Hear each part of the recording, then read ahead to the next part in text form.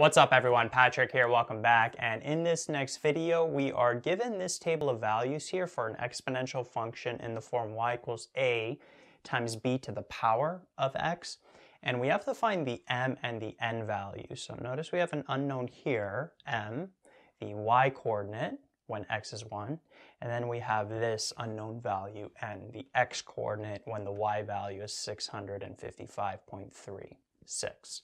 And notice in addition to those two coordinates, we're given two full coordinates.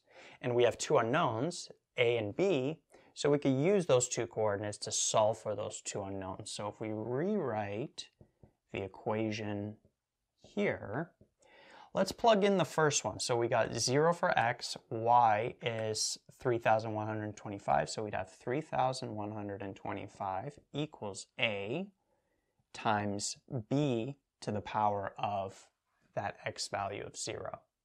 And then anything to the power 0 is just 1. And so notice that the a value ends up equaling 3,125. So taking that, plugging it in here, we end up with that. And then we could plug in the other coordinate, 1,600, to solve for the b value. So we would have 1,600 equals 3,125. Then we'll have b to the power of 3, like that. And then from here, to solve for this b, we want to bring the 3,125 over. So we would divide both sides by 3,125. And then if you simplify this fraction over here, you'd end up with 64 over 125, and that's going to be b to the power of 3, like that. And then multiple ways to go about it here to solve for this b value. You could take both sides to the reciprocal of that exponent, right? So you take the third root of this, and you'd end up with 4 over 5. Another way to go about it is you can actually, let me just write the answer here, and I'll show you what else you can do.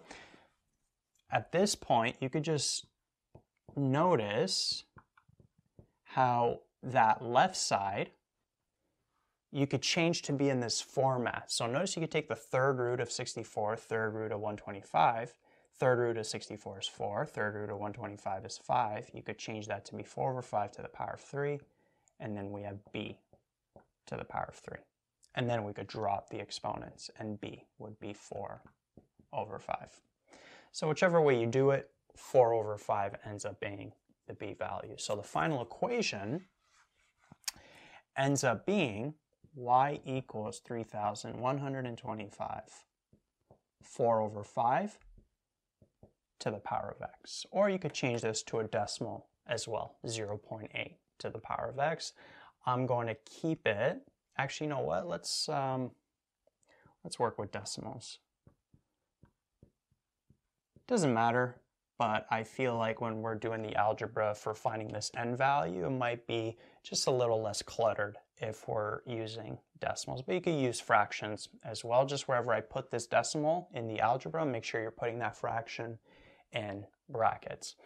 So from here, we could find first this m value, plug in an x value of 1. So we'd have y equals 3,125, 0.8 to the power of 1. 0.8 to the power of 1 is just 0.8 times 3,125 gives us 2,500.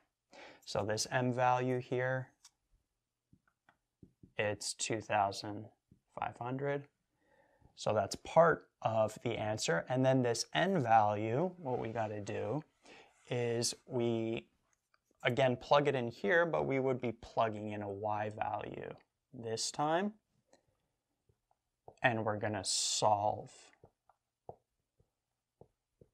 for x. So this one's going to be a little bit more hectic.